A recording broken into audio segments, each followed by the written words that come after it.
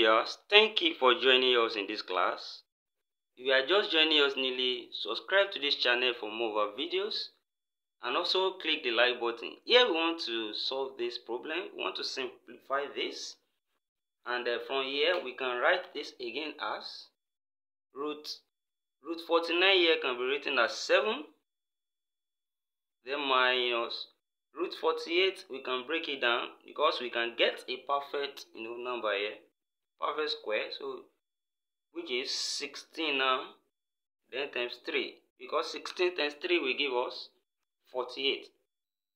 And from here, when we look into this, we see that we can break this one into two roots now, and say this will be root 7 now minus root 16 times root 3, and root 16 is 4, so we can write it and say this will be root 7 minus 4 root 3.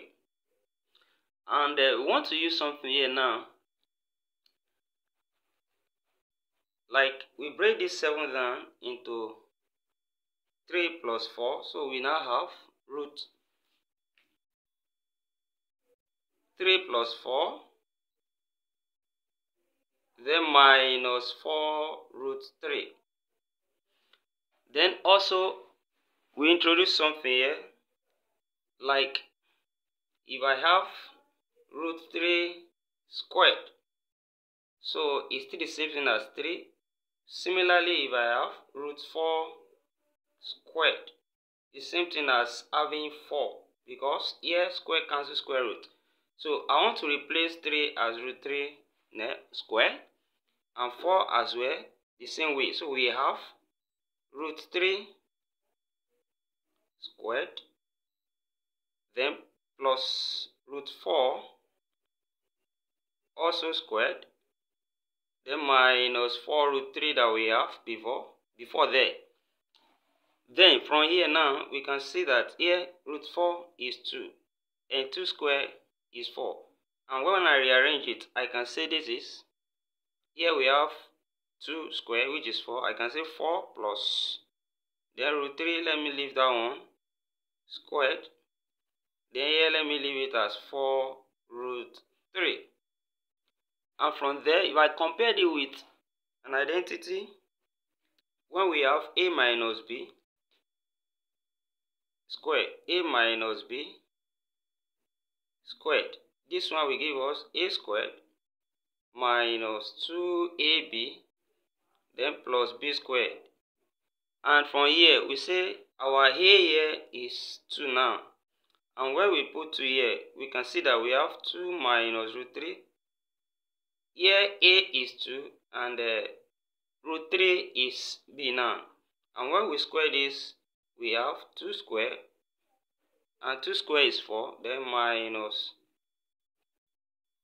2 times a which is 2, then times b which is root 3, then plus b square which is root 3 squared.